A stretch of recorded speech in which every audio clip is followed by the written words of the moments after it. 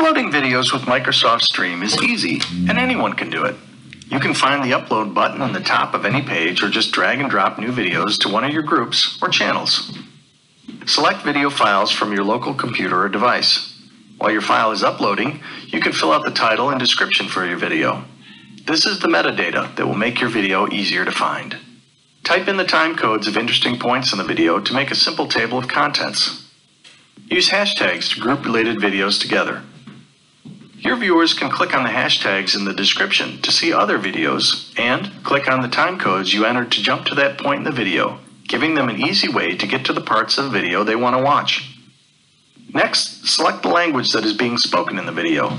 This enables an automatically generated closed caption file for supported languages. You can also upload your own. In addition, people with the correct license will be able to discover your video based on the text in the transcript. When you see sample frames from the video, choose one to be the thumbnail for your video, or upload your own custom image. In the permissions section, you can control who can see your video, who can own and edit it, and which groups and channels it's displayed in.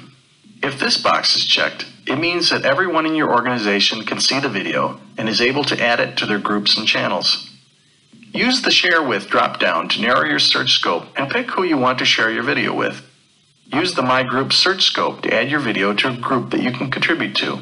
The Channels search scope is used to add your video to a channel directly, including company-wide channels. Use the People search scope when you want to grant permission to individual people. Any person or group added will automatically be granted view permission to your video. If you want any of these viewers to also be able to update your video, check the box next to their entry in the Owner column to upgrade their permission.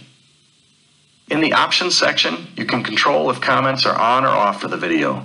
You can also manage caption and subtitle files. Once your video is done uploading, choose Publish Now to make the video available for viewing as soon as it's done processing.